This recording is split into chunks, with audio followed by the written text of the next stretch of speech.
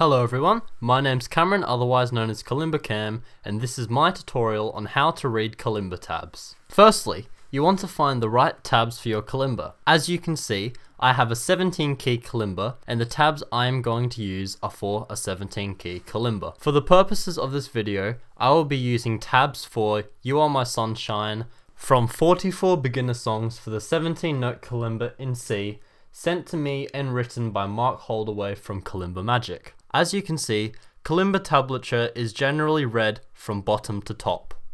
The notation of notes on most tabs will resemble the keys on a kalimba.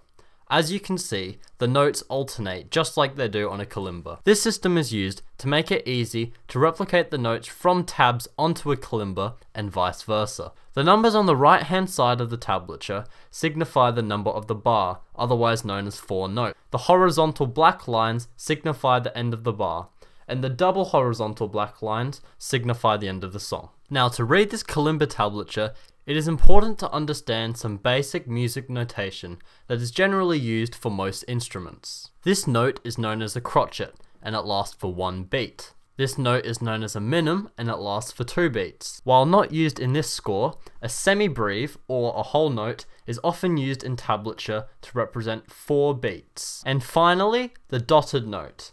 When there is a dot next to a note, such as in this piece the dotted minim, it means that you take half of the value of that note and add it to that note. So in this instance, half of 2 beats, a minim, is 1, so 2 plus 1 is 3. So you would play that note for 3 beats. It can be a bit confusing at first, but with practice, you'll get to learn it. So, now that you know how to read the tablature, the best way to start learning is to start playing. Try practicing slowly at first, and ease your way into playing the song.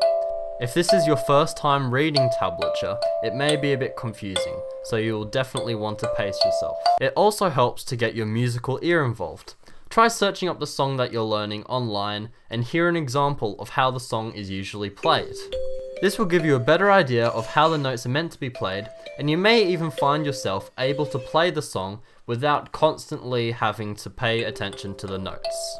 Listening to how the song is played will also help you further enhance your tablature reading skills, as you will be able to associate the notes that you hear with the notes that are written on the page. Keep practicing until you feel comfortable with the song. Then, you can start speeding it up, eventually reaching full tempo. The idea is that you will eventually feel comfortable playing the song without the tablature.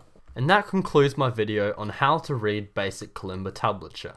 If you have any questions, please leave them in the comments below. If you found this video helpful, please give it a like and consider sharing it with anyone that may find it useful. If you want to see more kalimba tutorials and videos, please subscribe to my channel. Thanks for watching, and I'll see you in the next video.